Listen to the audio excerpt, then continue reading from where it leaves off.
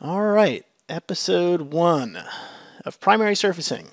So, the purpose of this series, in a nutshell, the idea is to show how making proper primary surfaces is going to allow you to make better, smoother models, help your workflow, and generally understand the tools that you're using better. But really, the whole thing is about going back to the basics and making your primary surfaces as good as they can be so that you're not totally hosing yourself down the line. Who am I? I am Skylar Greenewalt. I am half of School Street Design Company. I've spent about the last 10 years doing mostly freelance surfacing for the aerospace industry. I've worked in some other industries as well, but primarily I work in aerospace, and much of my work has been in the production of low drag bodies and production surfacing. Oftentimes I get called in to fix issues and projects that for one reason or another cannot be fixed in-house. And so a lot of this video series is inspired and informed by all the projects that have come across my desk in the last decade or so, where I see over and over and over again where things have gone off the rails from the very beginning. A lot of times I get, projects that come to me and they say, well, we're having trouble with this blend or, with this surface. Everything else is great, but I don't know why this surface isn't working out. And what happens a lot of the time is I go back and I look at the primary surfacing, and the primary surfacing is not great. There's flaws, there's problems. And so everything can really cascade from poor primary surfacing. And so a lot of times your poor primary surfacing doesn't show up until later in your model or later in your project when you're trying to do other things to that model, like offset it or make it watertight or make a nice blend or any of these things. And so much of what I see can be traced back to poor primary surfacing. And so that's what's really inspired this for me to put together this whole series. I feel a bit like I'm the old man now saying like the kids these days aren't doing it right and get off my lawn.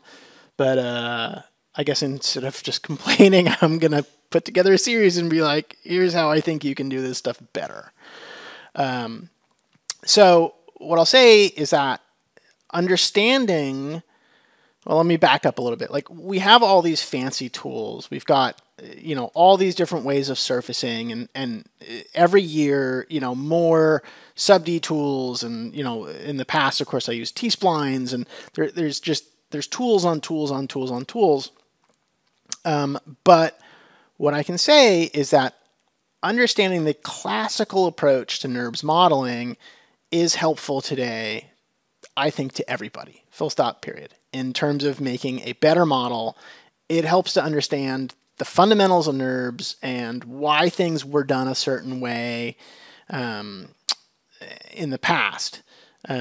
So even if you're not looking to do like Class A surface modeling, and we'll get later in this project in a whole discussion about Class A. This is a very contentious issue, and what does it mean, and what's the definition, and why does it matter, and are the surface police going to come after me, right? Even if you're not that person, I think that you can get a lot out of this series.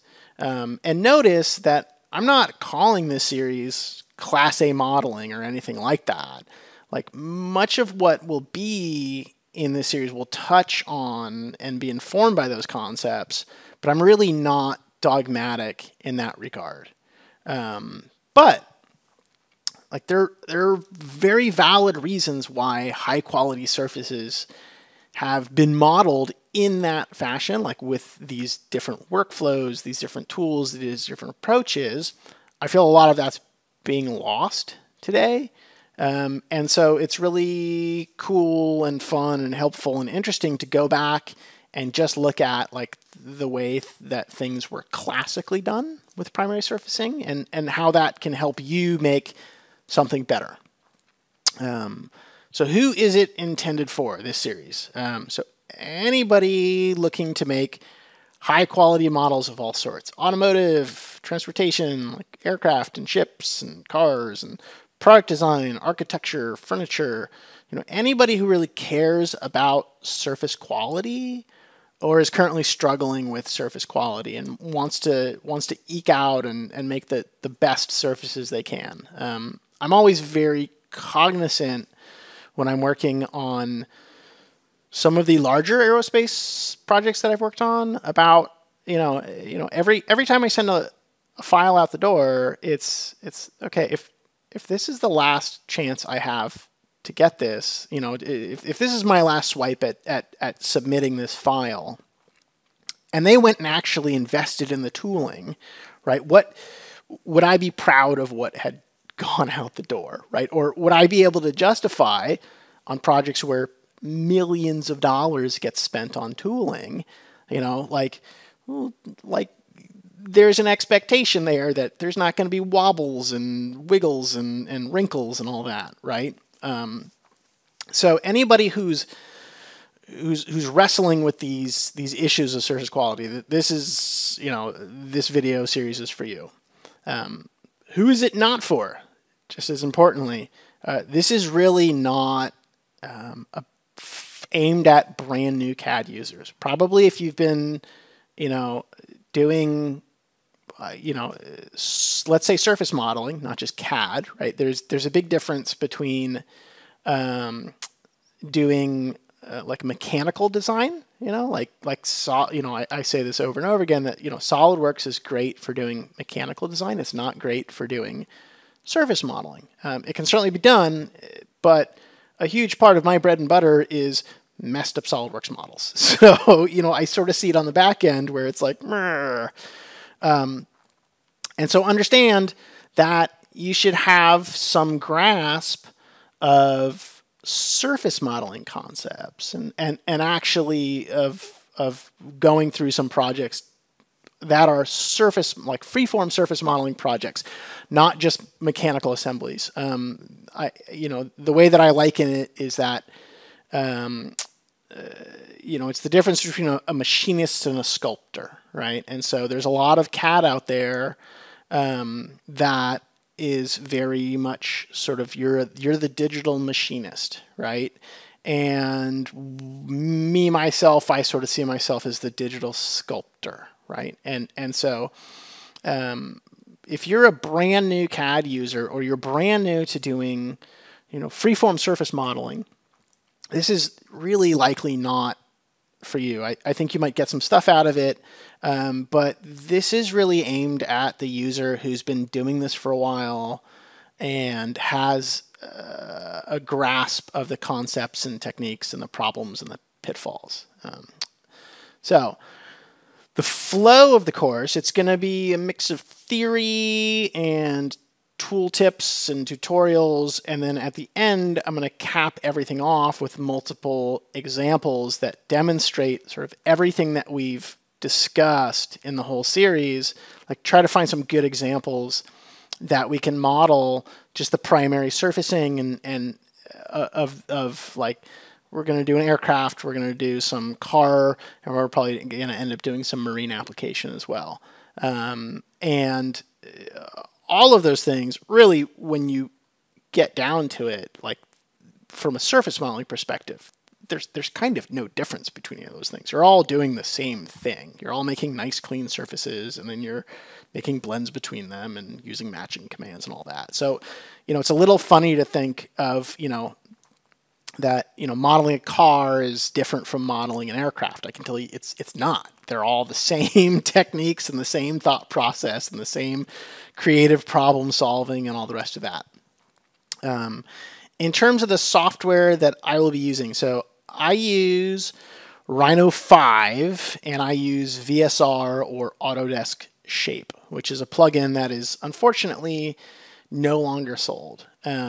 And so I'm going to try to make as much of this series as I can compatible with your stock Rhino, but there's straight up, and I'll do a whole video on it, there's some things that you just can't do with stock Rhino, or that stock Rhino will sort of try to sabotage you at every turn. It's a little ridiculous.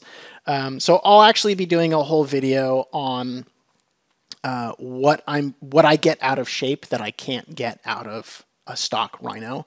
And this is also why, incidentally, I'm sort of marooned on V5 right now, because that was the last Rhino version that shape supported. So I'm kind of using an older version of Rhino because it works for me and it solves the problems that I want, which are all about surface quality and form and shape, right?